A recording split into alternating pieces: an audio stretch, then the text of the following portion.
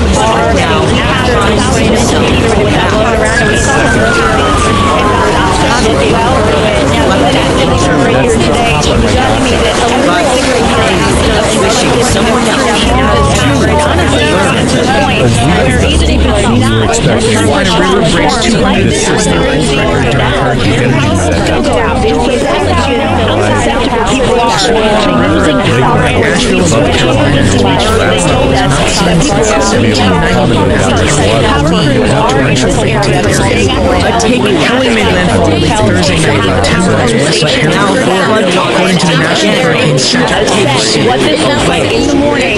Residents say the Alpinite sinking Saturday morning. They're worried that the flood waters are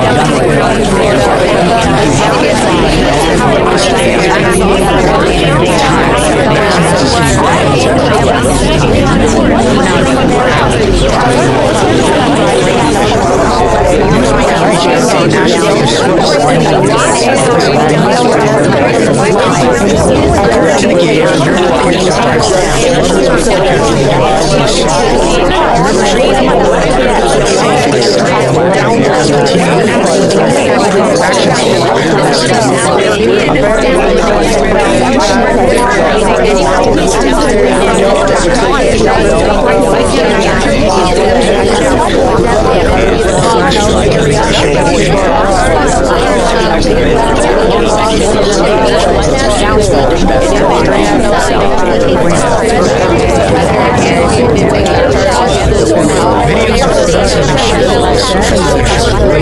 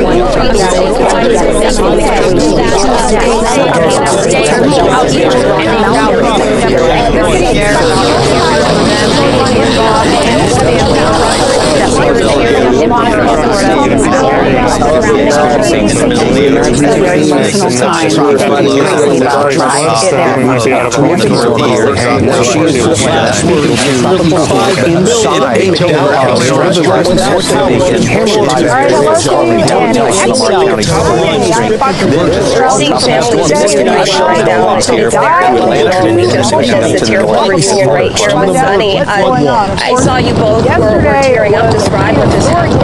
As you can see behind me, this building just right next to the Storm River is completely flooded into the street. And this is just one of several roads here in Asheville that are exposed to flooding. People that I spoke to today tell me that they're going to be hunkering down and preparing for the worst of Hurricane Helene that's coming to in Asheville. Thank you, Sonny. We'll talk to you after this as well. All right, well, this is Brian Schrader and Mario Live Center for in the past little while really didn't know what was going to happen. You come out here and see the destruction area. You can see the police department there dealing with trees down. There was a sailboat there so that water is flowing across the road. People are telling you about. Now, I want to take it to Tampa, where earlier this evening, a lot of this is highway amazing as well. We're seeing a lot of people were able to escape injury or inside the building, but they say if they had been outside in their car, there was a picnic table that was thrown through their front windshield that they could have been hit by. So there are a lot of miraculous stories to this as well. But we are hearing that at least 15 people were injured. 4 of those were critical injuries, so we're really hoping that they're going to pull through. But a lot of people are just regrouping with family members right now, making sure they're okay. This is the first time that they're actually getting to be with their family members right now. So it's a story of just hope, of thankfulness, but also of just complete emotion as they're seeing what other people had to go through with all of this. And into Sunday, it's not really moving much. It kind of slows down, and we East Georgia, eastern portions of Tennessee. Was a monster roaring through Florida. This is this. So we have power. hope it go. So let's get another storm come. Hopefully give me another storm coming. Right in Florida. We should watch for tropics. If there's a hurricane down there, we'll have to put panels on the windows, put it on the doors, prepare for power outages. Remember, if the dam powers are down, do not pick it up. That will kill you.